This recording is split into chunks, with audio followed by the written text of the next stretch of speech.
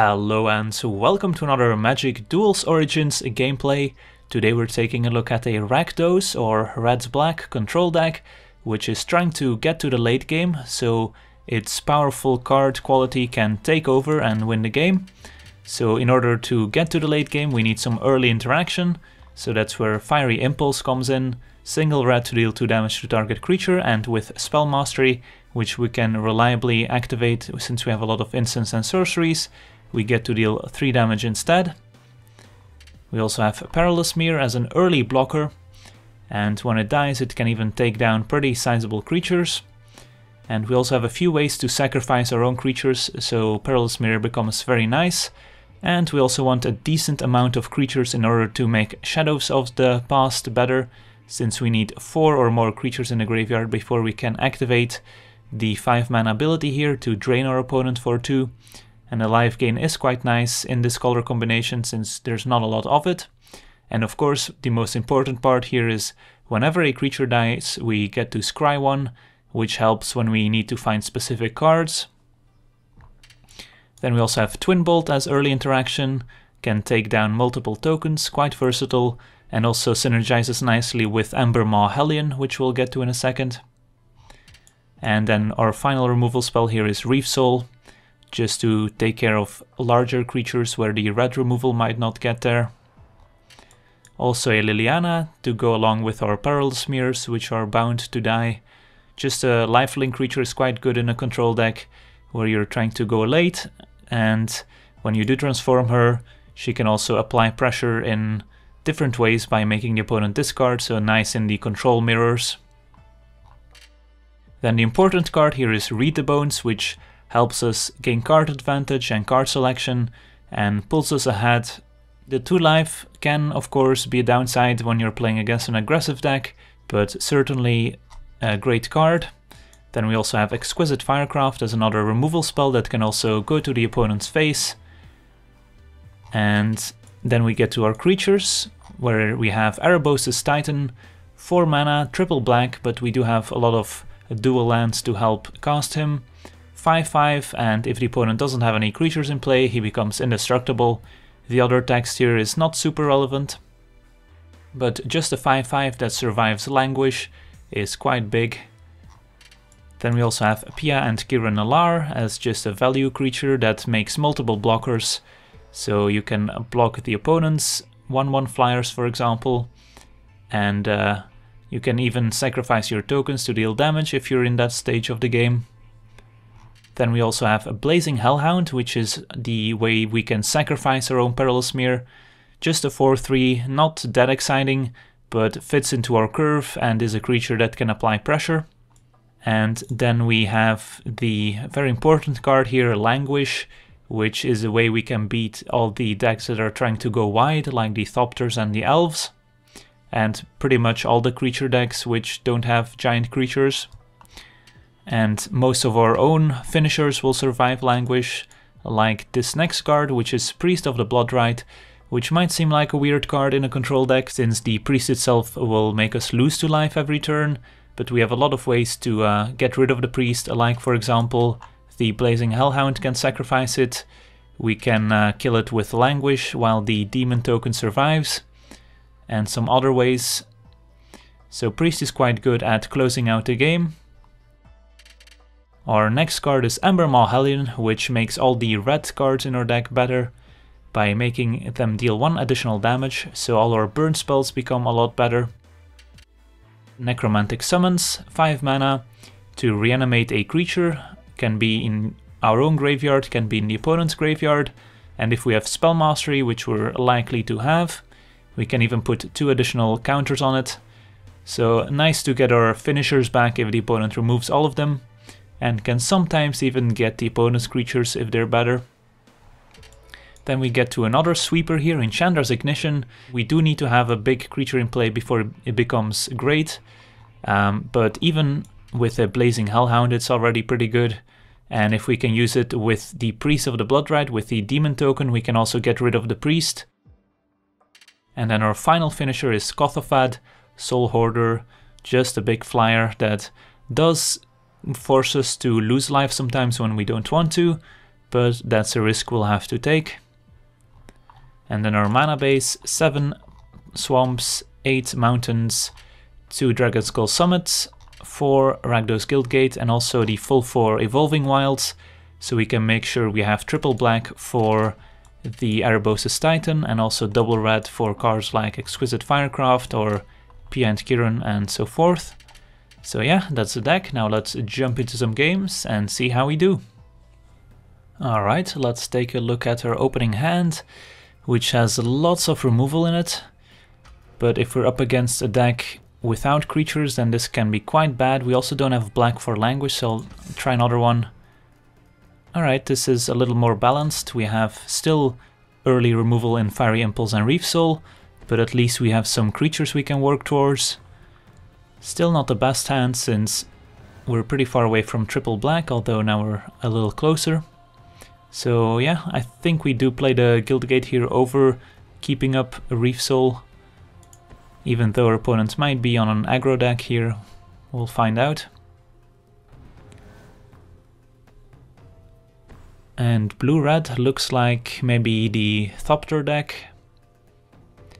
which only really starts playing creatures on the 3rd turn.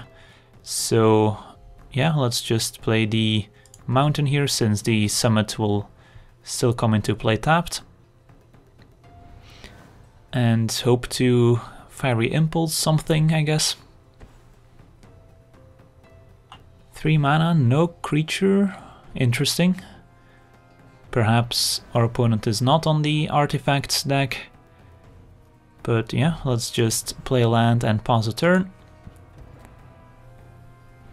And as long as we keep drawing lands, this hand is pretty good. 4 mana, still nothing, so maybe our opponent is on some sort of control deck. Let's see, we could play out our Hellhound, and I don't think there's a reason not to. So yeah, let's just play out the Hellhound. This likely gets either countered or killed, but our opponent can't have Bone to Ash up, since that's double blue. Alright, that's fine. Was gonna get us either way, and I would rather lose the Hellhound than some of our other finishers. So, alright, there's Embermaw Hellion, which I guess we'll have to use 2 removal spells for, unless we find a land here. Nope. So if we had a land, I would consider playing our own Embermaw Hellion and then using Exquisite Firecraft, which would deal then 5 damage to kill the opposing Hellion. But I guess we're just forced to do it the hard way. It's not great, but we don't really have a better choice, since this can deal a lot of damage and it's not gonna go away anytime soon. So hoping to find a land here, since we drew all of our expensive cards. Alright, tap land better than no land. And our opponent is not doing anything, so I wonder if our opponent has the High Arbiter in his deck.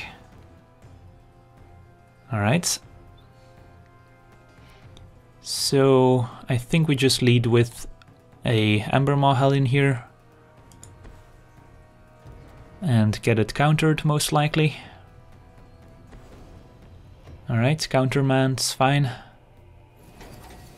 Opponent mills us a bunch, helps us with our spell mastery, I guess. Didn't lose anything important in this matchup. Pause the turn. So let's see, we have 6 lands now. Jessian Thief, interesting. So we could Reave Soul the Jessian Thief. I think I'll try that. Just Reave Soul and then read the bones. And if our opponent is holding up another counterspell, alright, Disperse also works. And I guess now we can just resolve our Erebos' Titan which will be pretty difficult for our opponent to deal with since he's indestructible right now. And then next turn we can decide whether we want to read the bones or... Alright, looks like our opponent's had enough. There's a thief.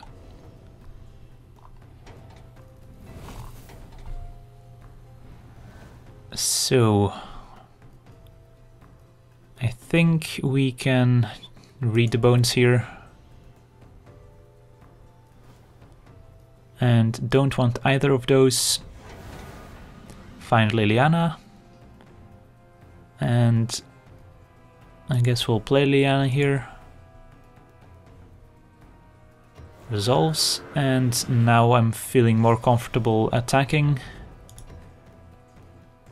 Otherwise we would be giving our opponent a card, and I don't really want to do that when we're ahead and can prevent it. Opponent could have another Disperse here for Liliana, but doesn't look like it. And there's Chandra's Ignition, which is quite nice. I think we can wait a turn, play the Hellion first. So attack with both.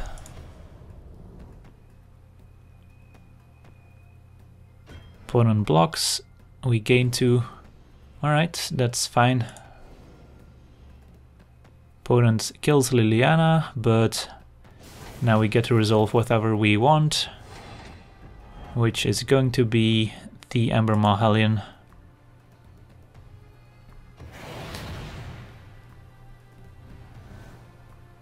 I guess we could have gone with the Kothophed as well, but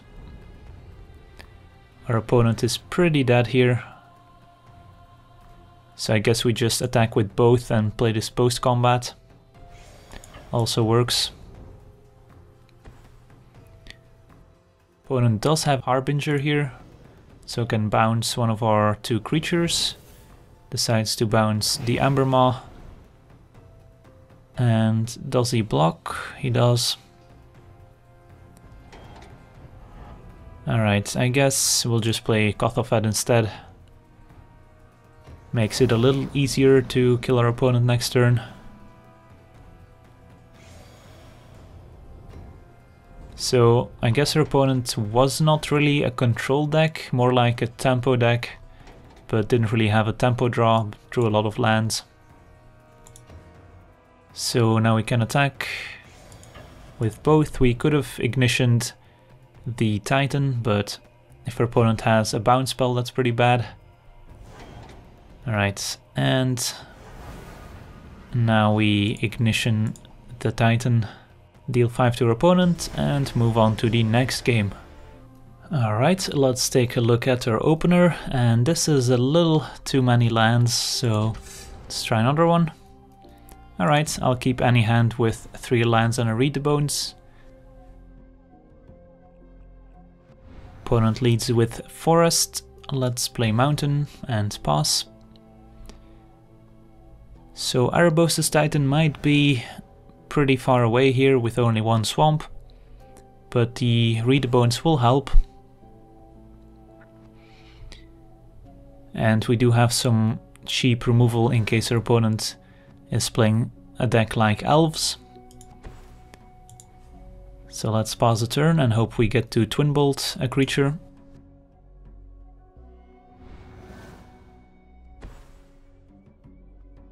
Alright, green-black could be Elves. There's a Nissa, which will Twin Bolt. And then next turn we can Read the Bones.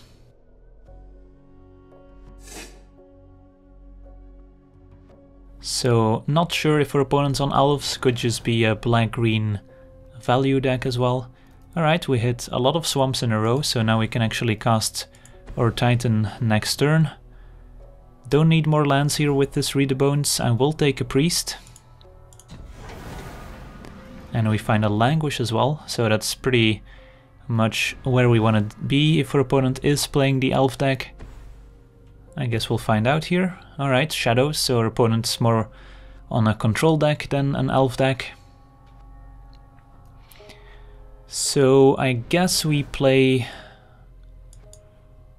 interesting. So we could play Erebos' Titan. If our opponent has a Flashback Marauder, that's pretty bad for us. Then we would rather want to wait for our Priest. So I guess we just read the bones here. Although we will have to discard 2 hand size, which I guess is a nice problem to have. So let's just read the bones here. And take Pia and Kiran. And now we can play land, since we did not draw a tap land. And discard another mountain. Could have also discarded Languish, but I think that's still quite useful. Okay, strange. Our opponent does have an elf, despite also playing shadows. I guess you can play shadows in an elf deck, although it is a little weird. So we could Languish right now, but I don't see a reason why we couldn't just wait a couple turns. If we play the Priest, our opponent could perhaps kill it with the archers, the demon that is. So maybe we just play Pia and Kiran to buy us some time, make the opponent overextend into our Languish, since we have 2 of them anyways.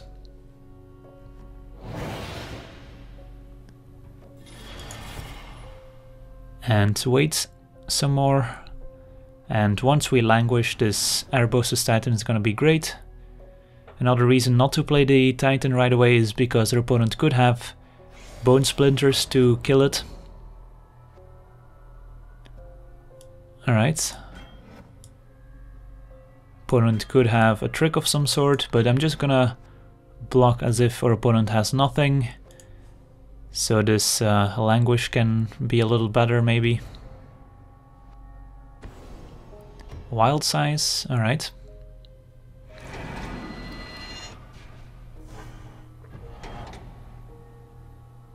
Shadows triggers. And no more plays from the opponent. Alright, I guess now it's pretty safe to play the Priest, since I would rather play the Priest before casting Languish to get rid of it than after. And now this is only a 2-2, so it's unlikely our opponent gets this to a 5-5 next turn. So yeah, let's keep up a mountain to bluff a Fiery Impulse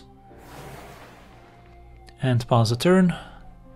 And now if our opponent does kill our demon, we can just Languish away. Alright, perfect. Anything else? Bone Splinters, okay.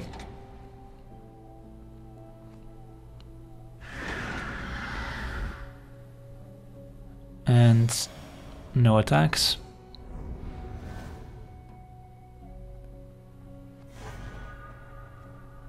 So let's see. I think we just attack.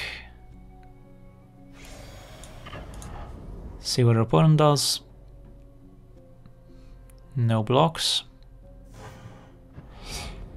We could play Kothophed here, but I don't want to take more damage from our priest, since our opponent could just try and finish us off with the shadows. So let's just cast a Languish here and play our Myr.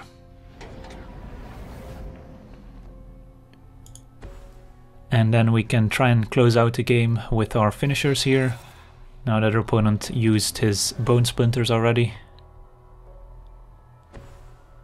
Another archers. And nothing else. So it's between the Titan and Kothophed here. I don't want to lose a lot of life to Kothophed, since we are pretty low, but it is the card that can close out the game fastest. So I think I do play it here. And I guess we'll find out if our opponent has another Bone Splinters. And here I guess I'll grab a Mountain, so we can play these in the same turn. And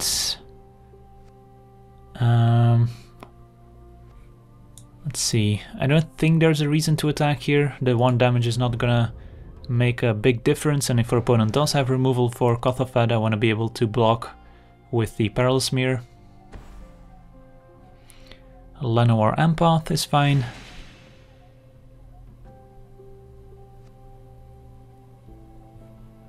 Reveals a swamp, so no great draw for opponent, unless he has a double black spell he wants to play, which I guess he could easily have. Alright, let's see here. So we have 7 mana available. We could play both of these. I don't hate that. I guess we'll start by casting the Firecraft over here. See what we draw with Kothophed.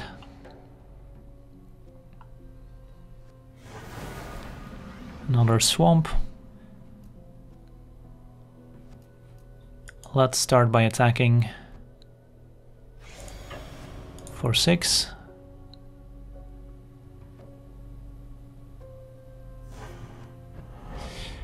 And let's see. I like that Pia and Kiran also give us the option of sacrificing our Perilous Myr, which might be relevant, so I guess I'll play them instead. Our opponent is more likely to have ground blockers for Erebos' Titan.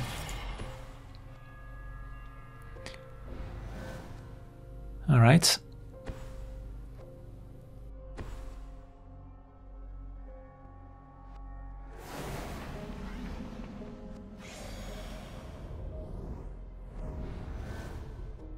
Okay, there we go. Embermaw Hellion, not bad.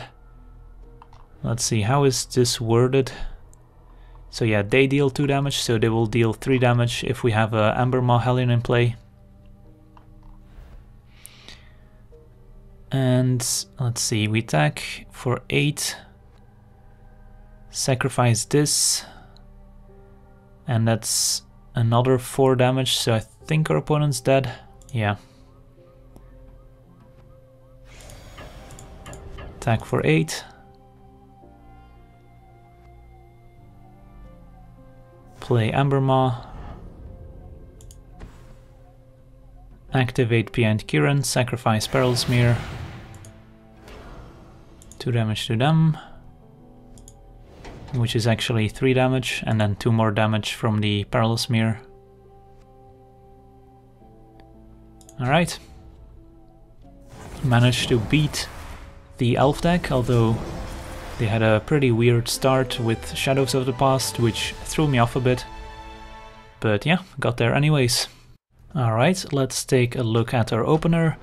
And with 4 mountains and a double black spell, I think we want to try another hand. Well, this is an easy mulligan, and this is a pretty decent keep. And our opponent's mulligan to 5 and decided to leave. Well, we're gonna play out this game anyways. And grab, I think, a mountain here. Since we have more cheap double red spells than double black spells. Mountain is a play. And a Glory Chaser, alright. Luckily we have Perilous Myr.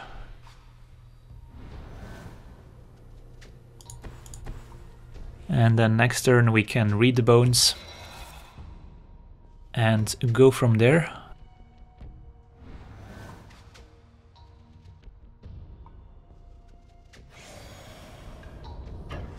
An attack, we could decide not to block here and then try and block whatever our opponent plays next and then shoot down the Glory Chaser.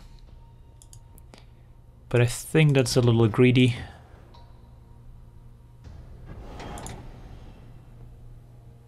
So let's deal 2 to our opponent, and alright, Dragon Fodder. So let's try and find a Twin Bolt with this Reed Bones. Pia and Kiran also fine. I'll take one more black land, and I guess I'll take the Priest as well.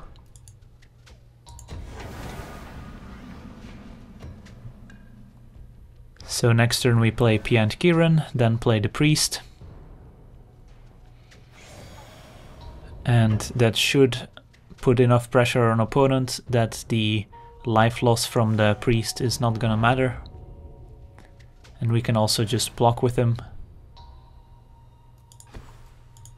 Play Pia and Kiran.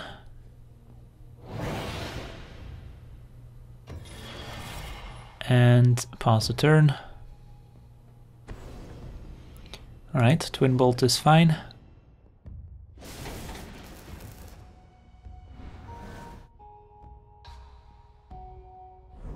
And no attacks, which is good for us.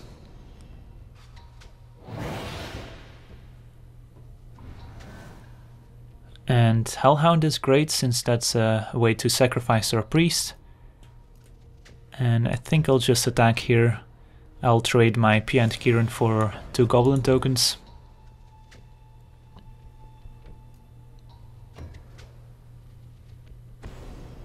Alright, Twin Bolt is okay. And play the Priest. And pause the turn.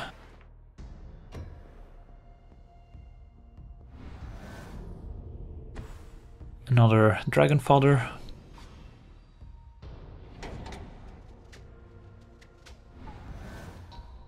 Okay, and Fiery Impulse is also good.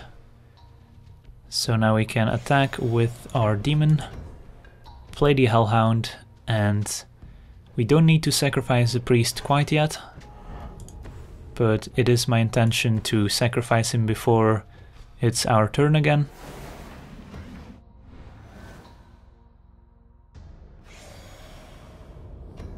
And our opponent does not go for an all-out attack, so now we can deal 1 here.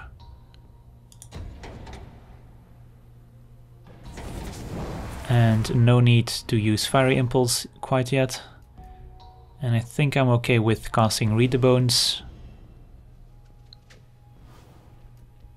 Another Pia and Kiran I guess we'll use. And no need for another Read the Bones. Alright. And I guess we just attack with our demon here. Keep back a blocker.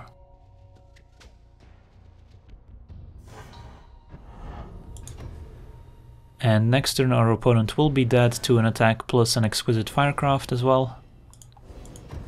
So in response we can Fiery Impulse.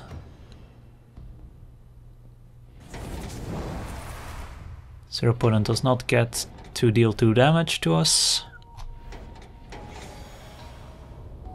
And yeah.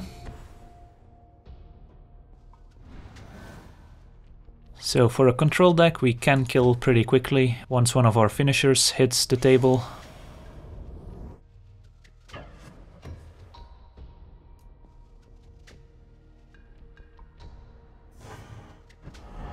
And there we go. Alright, let's move on to the next one. Alright, let's take a look at our opener, which looks pretty good. We have a lot of early interaction here, and Embermaw Hellion, which is great with Twin Bolt. So let's keep and play out our mountain.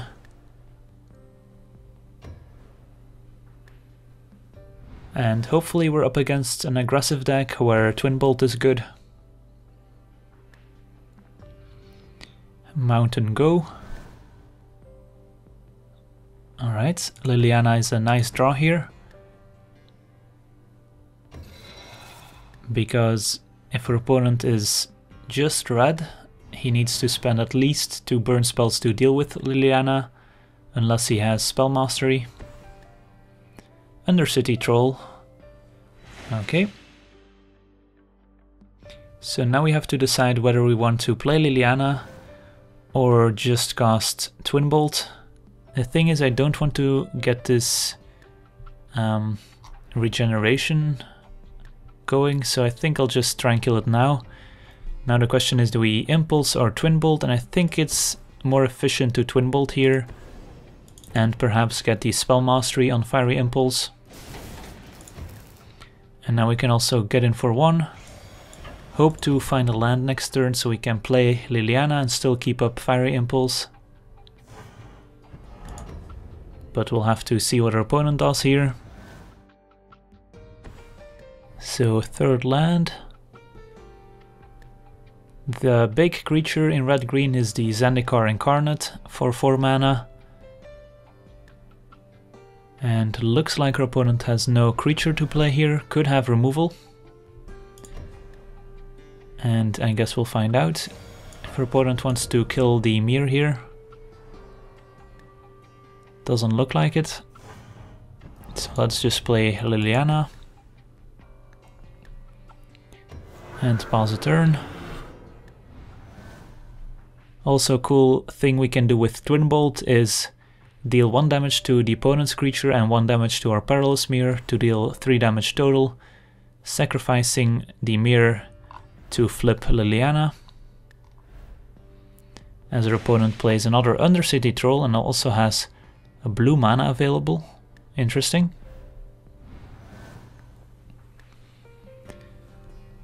So here I think we start by attacking with both creatures. See if our opponent tries to block and use a pump spell. Nope. Alright, then I think I'll just try and Twin Bolt the Troll here again. Opponent has a Disperse, okay. So that explains the blue mana. We could have Impulsed in response, but I would rather have my opponent spend 2 mana to play his Troll again. Let's get some more black mana and pause the turn. So if we play the Hellion next turn, the Impulse will deal 4 damage, so it can even take out the Zendikar Incarnate should our opponent have it. The blue mana does mean our opponent could have the Krasis in his hand, which could ambush one of our creatures. Instead looks like a Twin Bolt, followed by a Fiery Impulse.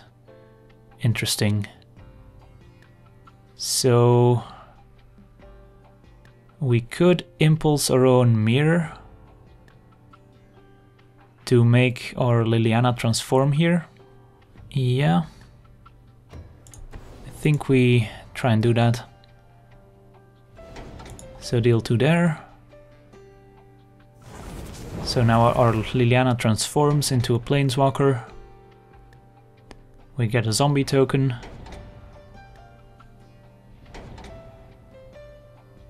And our opponent used 2 removal spells. Can replay his Undercity Troll. But now we get to follow up with the Embermaw Hellion. Also make our opponent discard. And Exquisite Firecraft is also nice, so I don't think we want to make anyone discard here. Could get back the Perilous Myr as well. Let's start by attacking.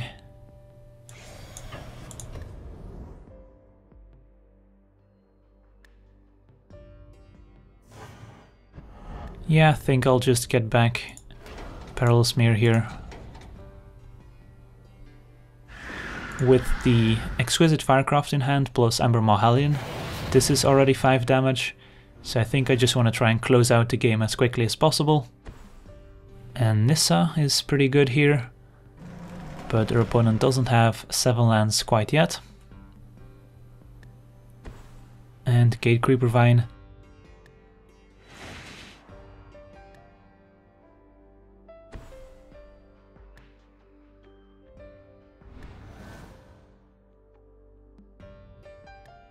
So what's the plan here?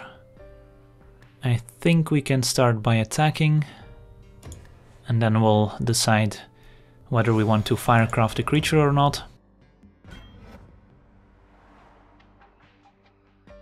Alright, that makes sense. Could have kept back our Perilous Myr here to try and save Liliana, but we can just Firecraft our opponent for 5. So I wanna thank you for watching, I hope you enjoyed this gameplay, and as always, have a nice day.